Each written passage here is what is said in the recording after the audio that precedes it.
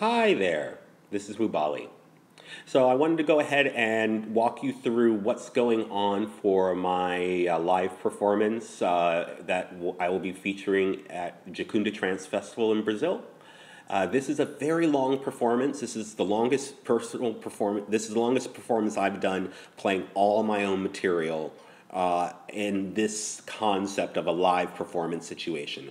I've done performances where it's like a combination of a live set and DJ set, but not where it's more hybridized, where I can go in and out of full compositions into things that have not even been created fully yet. So I wanted to give some people some perspective on how I'm going to approach this. Now, the way that this thing is working out, there's a few factors that you have to take into consideration. One, it's a 6-hour performance.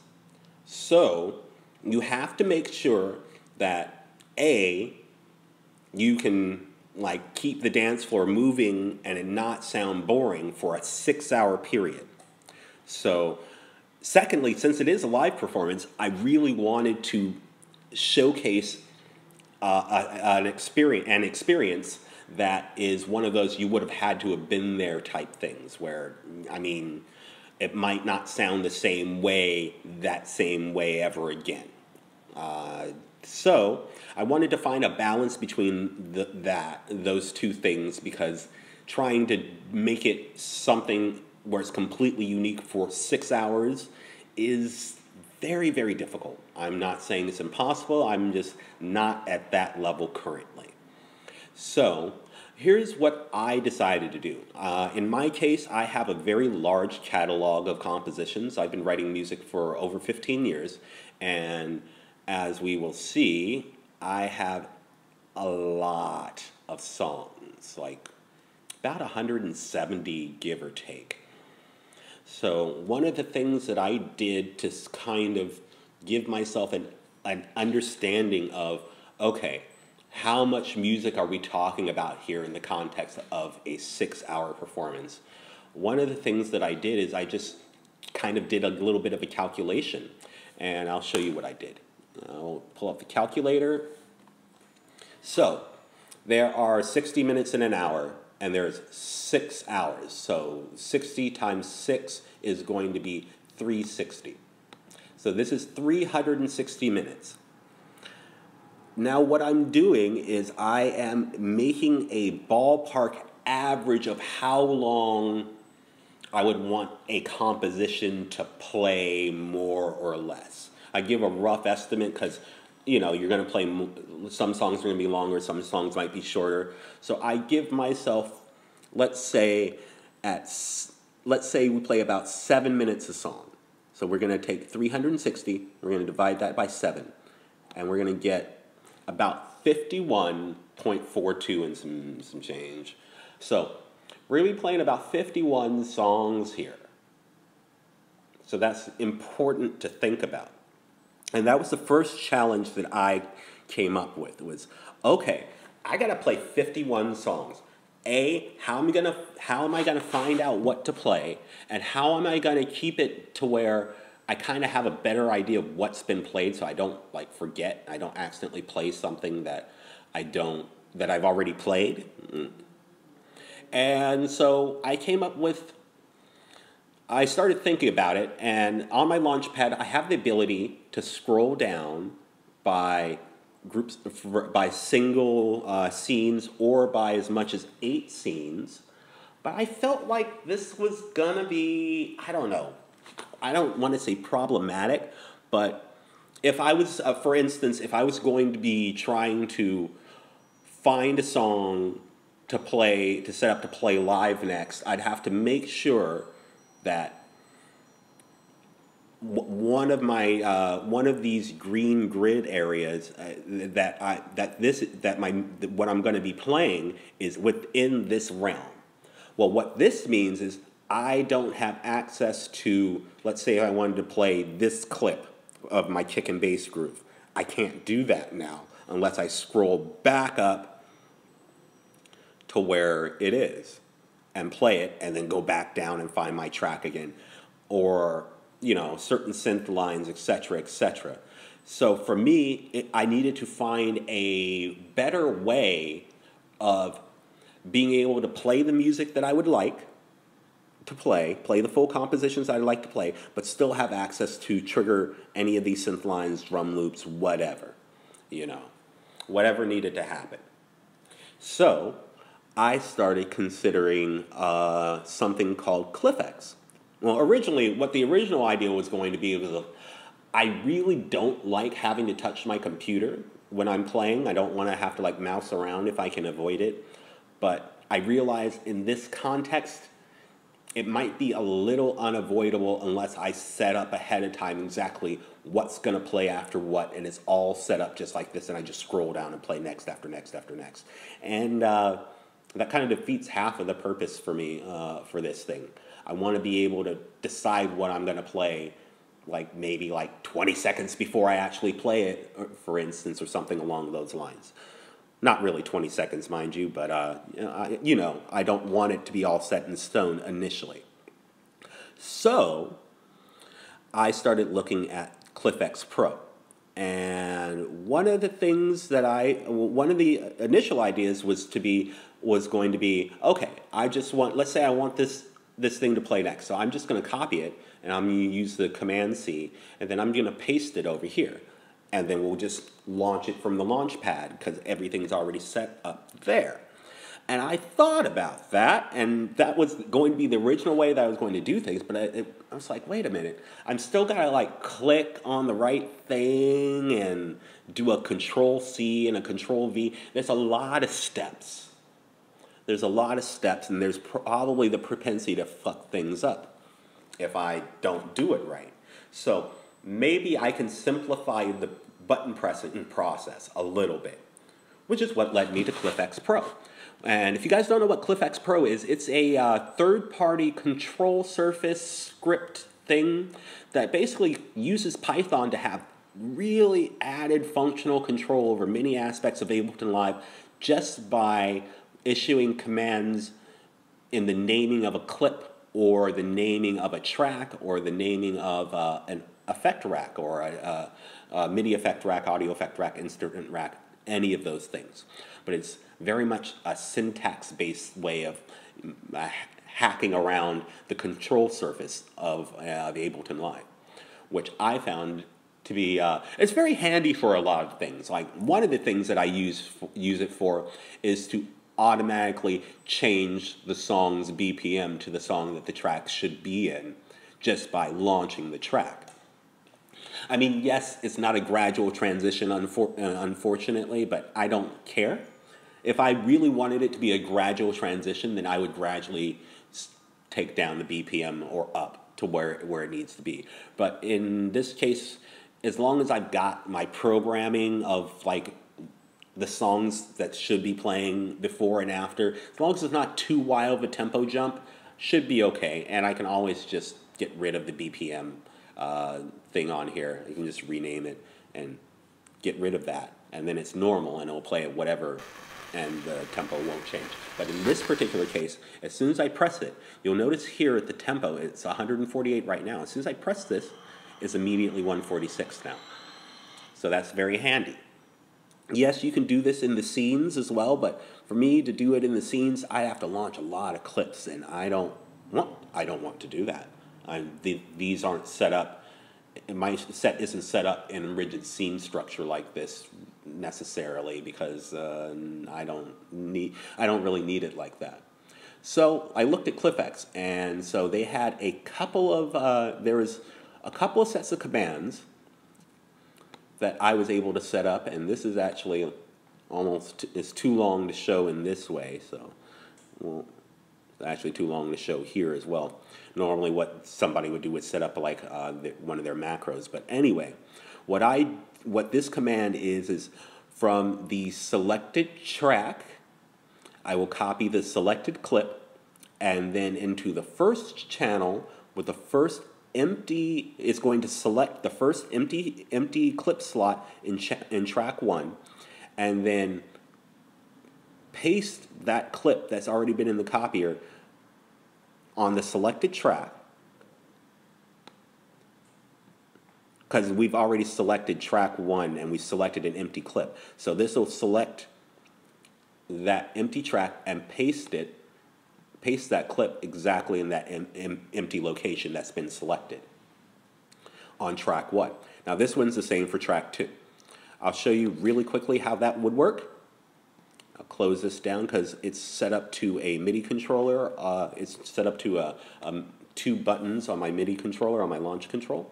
So I go back to my factory setting of my factory template of 3, where I have this set up. And let's say I want, and to show you that it doesn't have to be on channel 2 to go to channel 2, we're going to select a track on this one. So let's just select Food for the Soul, that's the name of this song. It's just backwards because it was made for the Doof Festival. So yeah. So now what I'm going to do is I'm going to press the second button on my controller. You can't see this unfortunately, but now that I've selected this is highlighted. You see it's outlined in red, right? That tells me that this clip has been selected. So I'm going to press this button and all of a sudden it's up there, ready to play. Easy peasy beautiful.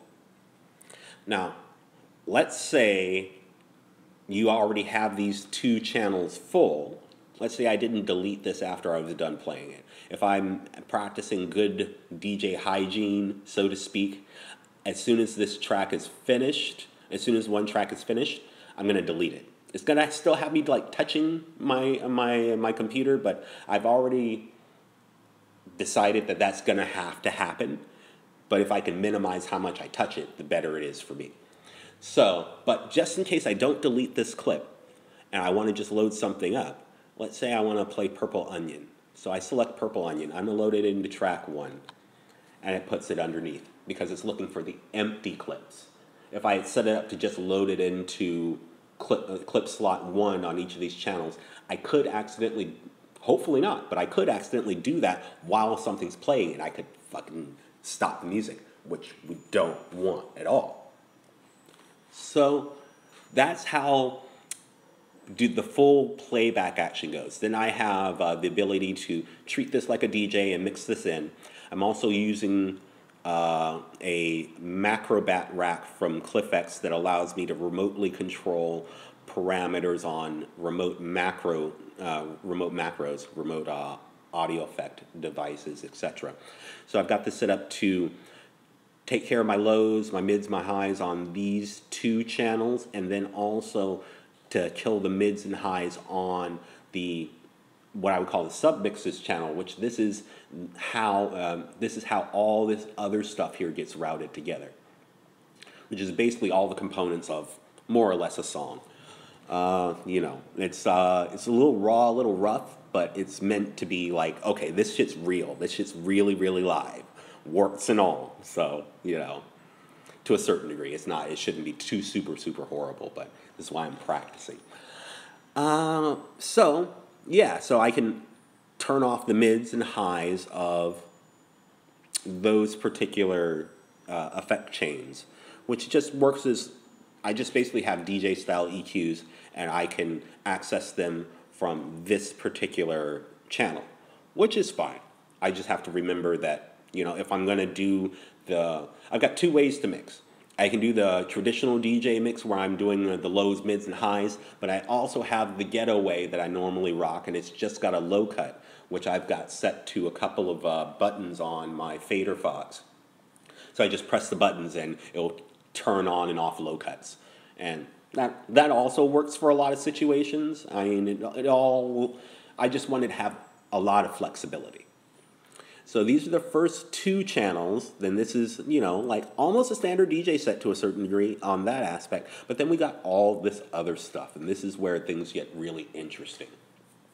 Now, I have to keep my processing at a reasonable level, unfortunately. I mean, you know, because of the concept of a performance where you really don't want it to sound glitchy and hiccups. So so far, it's been okay. I haven't had too much issues, but I am stress testing this, and if it starts freaking out on me last minute, one of these extra live things will probably go, and I'll just get rid of it, lower my processing down, because I'd rather it be not as crazy of a live set than it to be like a shitty performance where my computer's glitching out and is always giving problems to the dance floor. Ideally, but I really want to do something. So like this is so far how we're going. I've spent a lot of time over the years working on different aspects of this, and I've had to make some concessions here and there, as you'll see with a couple of things. But yeah, a lot of this. So I've got this channel is kick patterns and sequencing. Now, the reason why it's also sequencing is somewhere in my Midi routing, I have the output of this channel routed into this track. So not only is there's a kick, this is sequencing the kick, but it's also technically sequencing all these little parts. Now, all this stuff in here is gone because I was doing drum loops, but it was too heavy, and I just haven't taken out these things yet, but it doesn't trigger anything, so it's a moot point. It doesn't cost any processing right now. But I've got, basically, this is all the outputs being sent to this, my Mega Drum Kit, which has, it's got a kit switch so I can switch the drums that are in there because they're, like, I've basically rigged up, I think, 12 different drum kits. And so we got the closed hats, open hat, snare, 4 different types of percussion, then a couple of extra like percussion hit things. Then this is for the sequencing purpose of like making it cohesive. I've got 4 and 8 bar transitions because you need those to make it sound like an actual cohesive composition. So I have these grooves for a certain amount of bars that kind of mimic the structure of a song, but only as regards to the kick, bass, and drums. Now, it doesn't say what notes are going to play in the bass. It only will just turn off the audio, the volume of the bass at certain sections when it receives a particular MIDI, a particular control signal, which I hope is set right. We'll see in a little bit. But when it receives MIDI CC57 on here, it should mute my bass line. So I can have all my little, cut out the bass without having to mute this by hand or having it continually go in there. Which is important because this is the only clip for my bass line. I'm not running any other clips because I'm sequencing this live. And I got to get rid of that because it's not actually controlling anything anymore. So I've tried several different ideas. I'm still trying to find a even happier medium with the way the bass thing goes, because I like programming bass. I set this up so I can program the bass, but I can't always quickly do that if I'm trying to play other things. So in the future, I'll be thinking of a system to where I can, play the notes and play a groove, and the groove will eventually evolve over time, kind of on its own. I'm researching a few Macs for Live devices that might help with that, but for the time being, I haven't done enough research on it, and I'm not confident. So I've got this set up to my Launchpad. It's got the ability to control up to 4 bars, and I can sequence on the fly. So it's helpful. It's better than nothing, and it's better than having just one kick, drum, and bass note, or just one particular thing, and I don't really want to run audio because I don't know what grooves I want to do in the live shit. This is actually like, we're freeballing it here, so to speak. So this is kick and bass, and these guys are just, I'm just launching these because these are full compositions. These are like 64 bar mini compositions that are set to follow action in between each other. So it'll create this kind of never-ending groove that doesn't, it'll eventually repeat, but it's going to be a long time before it really is noticeably repeating, I hope. And then down here, towards the very bottom, I've got just plain like kick fills and just basic stuff to where I can really jam on top. There's no structure whatsoever. We're just jamming. And that might be helpful for like when I'm feeling really, really comfortable and we want to just jam out for a little while before I play like another full composition or something like that. So that's the kick and bass channel. They are collapsed into a group for mainly to give myself the ability to control the submixes right there. Because I was trying to do it a couple other different ways where I had like the kick and bass separate, and then I was routing the output of the kick and bass bus group back into the kick channel later on and controlling that. And just, I don't know, I didn't like what was going on. I wasn't 100% solid in how it sounded. So I just went and did it like this. Then I've got my drum kit, which we call the mega drum kits, because it's got like 12 different drum kits in it, and I'll probably eventually add more and more to it. The whole goal eventually will be to where there are 128 kits, but I doubt that I'll actually be able to do that because that takes a lot of processing, a lot of power, and yeah, no. So there was a goal, but probably not an attainable goal with the level of machine that I currently have.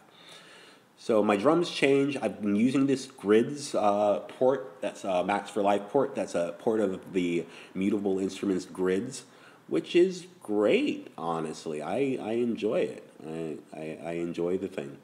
And it's great to put together, like, you know, some interesting patterns and stuff like that.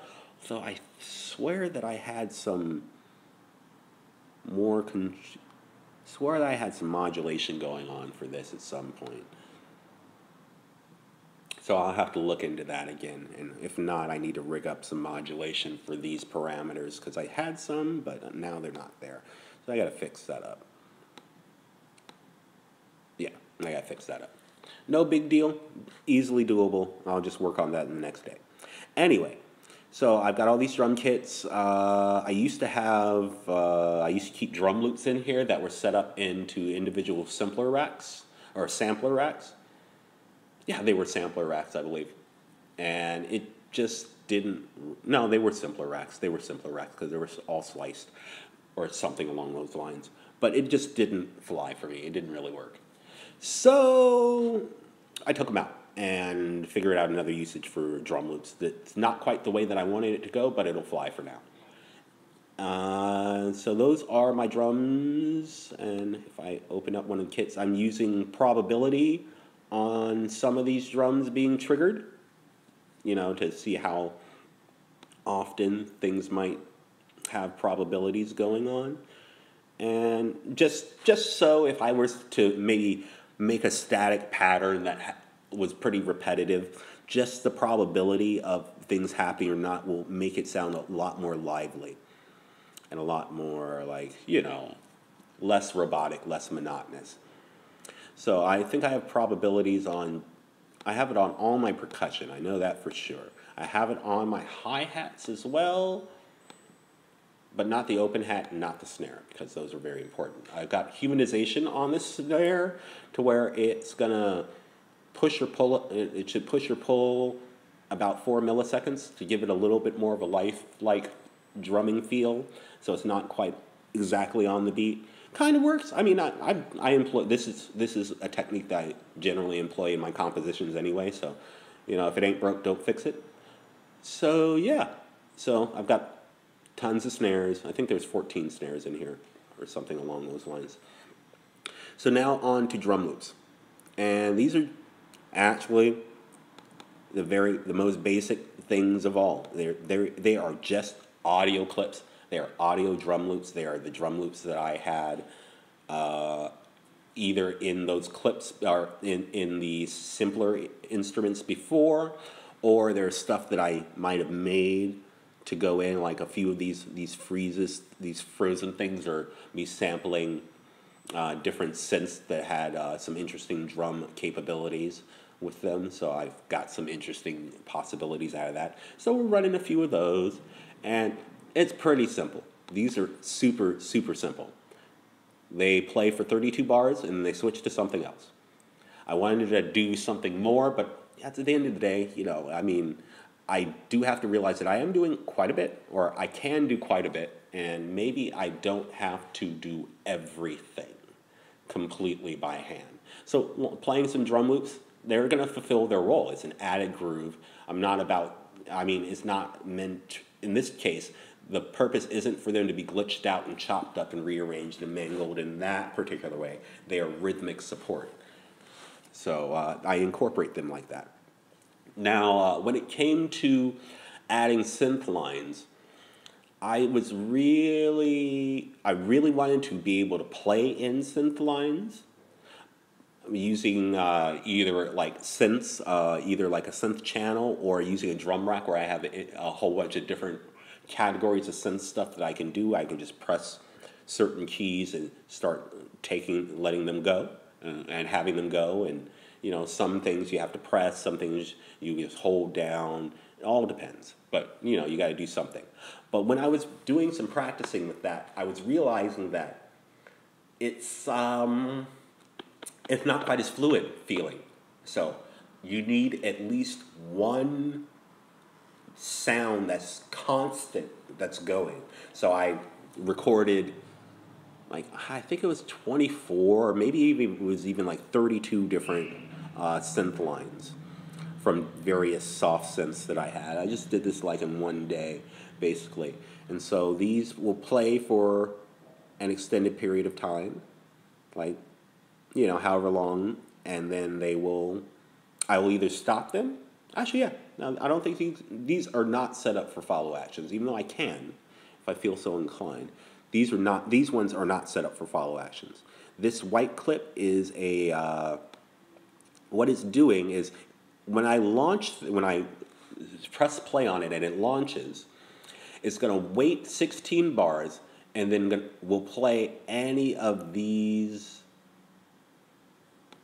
I should actually rename that 10 through 38.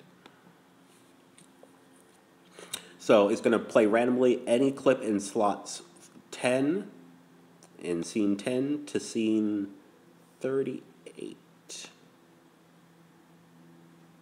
So it'll just randomly launch one of those clips, and then each one of these clips is similar to the drum loops, where it'll play for about 32 bars and then switch to something else. So that way, there's constant movement going while I can jam out in the trigger leads, and I don't have to worry about it until I've decided that I've had enough of that sound, and it's time to move forward. So,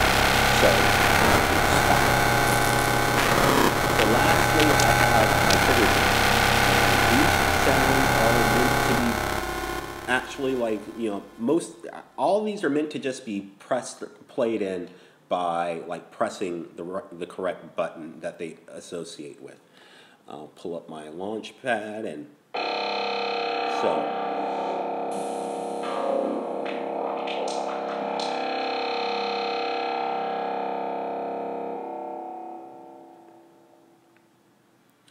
And so these have got different things going on with them. The staccato leads themselves,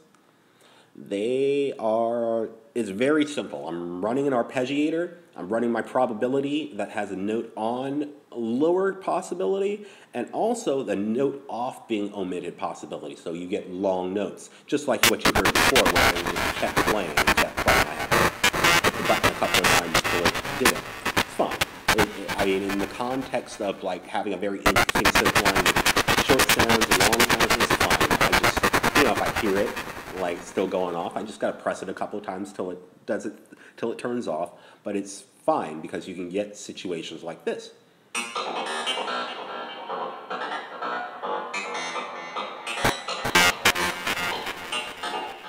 Instead of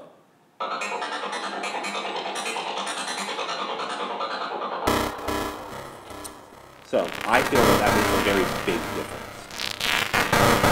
It will seem like that there's actual synth work going on, when really I am just holding down a button to make this work. Now the next channel, that one's called my Play Me Leader, and it's called Play Me Leaders because I actually have to, like,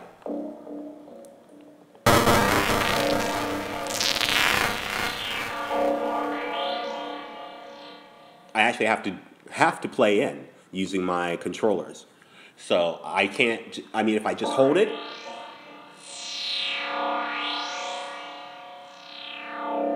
that's what you get. So I can't do the same thing as the staccato lead. So I actually have to, like, play it. which is fine. And this is one of the reasons why I set things up in this manner, to do that. So I have my, and there's several sounds for me to choose from in that case, you know. Not as many as other things. I only set up like a few things in this particular case, but probably add more depending on what's going on in the future. And this is just more like a proof of this will actually work fully. So this is my Atmo Play channel, which is a lot of the same initial sources, but they're set up in a pad type of situation, which is very simple to do. Like instead of if you want a pad instead of a lead, you turn up the attack, have it slowly fade in, maybe some filter sweeping in, and it's a little bit of some release on the end, and you can turn a lead into a pad in that manner, so to speak. I mean, the best thing about a lead is the staccato patterning and like the repetitive nature of it. The pad is like just back there, but it still will serve the purpose. Fourth thing here is I have a copy of Basil, and I believe that's it's the computer music version. So this is the freeware version of it, and I built a few patches for it. I've got program changes set up.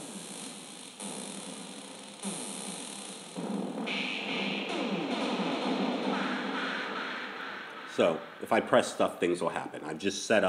I've created patches for all of these that really, as long as I'm pressing it, it should make an okay sound that'll work in the context of things.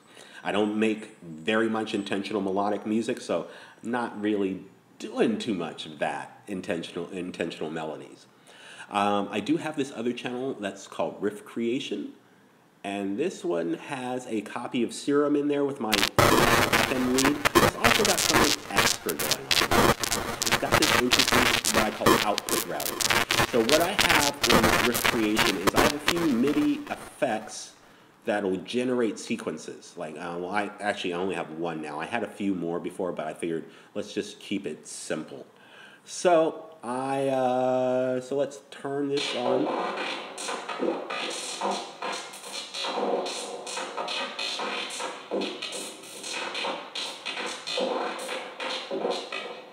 And you can tell that, okay, so when I turn that on, it starts sending a pattern through, and it's meant for like acid generation. This is called Sting from Skinnerbox, if you've heard of that, a legendary electronic music group. And it's really nice. It's good for getting quick acid lines, so it's great for, if I turn it all the way to the right, it'll randomize the pattern that goes through, and then I've got a scaler afterwards, so it just makes sure that it's in some permutation of C major, and then it's okay.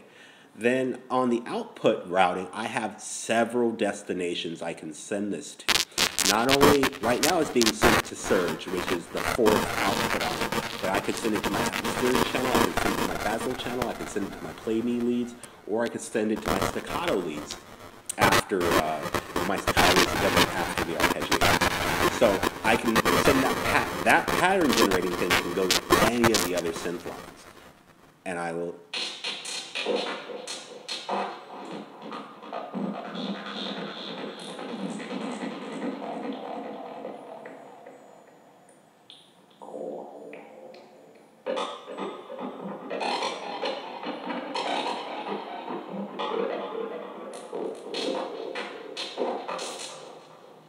So I have this bit of variability, so I can actually have a pattern that's constant and running, and I can route it to a few different sources. I probably might change the Atmo Play up a little bit, make it a little bit later, because this output routing initially was set up to where I could play on a keyboard, which I might still set up. So if I wanted to actually play keys, for instance, I could use the keyboard functionality on one of my controllers, or use TC data, for instance, to generate MIDI note information, route it through my timing processor, and then go directly into that output router, which would then be routed directly into one of the synth lines. I could do that. Right now, I figure I've got enough on my plate to deal with, so we're not going to worry about that for this performance, but probably for future performances where the duration isn't as long, I might rig that one up too.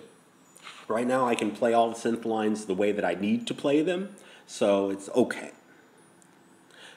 So yes, and then it's my submixes channel, which is simple. I've just got some effects, and I got some master effects on there that are being controlled by clip envelopes on this channel, on the kick and bass channel. And I'll open that up.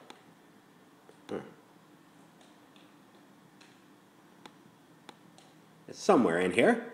Okay. Okay, yeah. So it's being routed through here to another place, and yeah, it's kind of tricky, but basically I'm remotely routing those parameters in places, so it'll, oh, this is the master effects, so yeah, the kick and bass effects are already on there, and they're going to do their own thing, so that's fine. Kick and bass effects are actually on that chain. This is for master effects, and I think I set up some master effects somehow. I just can't really remember. I have a few different master effects, to be perfectly honest. But okay, yeah. So I can, that's right, yeah. Yeah, no, I can just go here and affect it in this manner. So that's what we will do. And this will, actually, we'll just move that over that way. That way, whenever I do end up accessing this track, this is the first thing that comes up, because I don't have to worry about the DJ EQ at all for the submixes channel. I've got that handled. All right, so we got the submixes, and the submixes is where all the output of the kick and bass to the trigger sounds outputs, this is where they all go. They all go into that particular channel, and they get summed, and I am doing some serious processing on this thing, you know. It's pretty heavily processed in a lot of respects. Like, I wouldn't process it this heavily normally, but, or the output this heavily normally. Wait, is it here? No. Okay. Okay. Yeah. Okay. I know what's going on. So, yes. This is controlling something else that's in there that'll control something else remotely. So, but inside the submixes, that's where I'm actually doing the processing. So kick and bass is being routed directly to the submix bus because it's got its own kick and bass bus where it's handling that processing. Synth bus, drum bus, they all get routed into here. Drum bus to make everything pretty loud and heavy. A little bit of glue compressor to take care of some of the peaks and raise it a little bit to simulate a tiny bit of maximization. And then a low limiter. I'm just using native processes on here because even with this stuff, I'm already like heavy on my processor. I think I hover around 40% if I'm not trying to record video. So that's the line for me. And even then, I had to take out a lot of stuff to get it back down there because I had a lot more stuff I wanted to do. But this thing, if I want this to be like 98% glitch free, then I'm going to have to sacrifice a few things, and that's okay. It is what it is. So on this trigger channel, I have all these clips, and they are set up with, I'm set up to, I've got this randomization thing that I'm doing where all it's doing is randomizing what instrument in each chain will be active when I'm at a certain point in time. And then I have some things where this is kind of like the backing structure to certain elements of a song. It's only like a couple of elements here or there. Like, it's really only for the audio. And it's only for, honestly, it's only really for these three audio things. Where it's my lead chops, where these are clips or audio files that have been loaded up into simpler and I actually show the right thing. And these clips have been loaded into Simpler, sliced up by region, and because I know how long these regions are usually about a bar. So I've got this randomly cycling between 1 bar sections of these synth lines. And then the long play is, much as you would imagine, it's more of a long play. It's as long as you hold it, which some could be good. Okay, yeah, they're all gate. So I gotta hold these.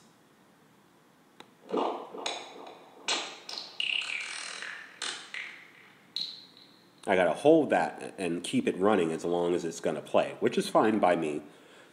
And then I've got my Atmo hits where, you know, you're gonna hit that.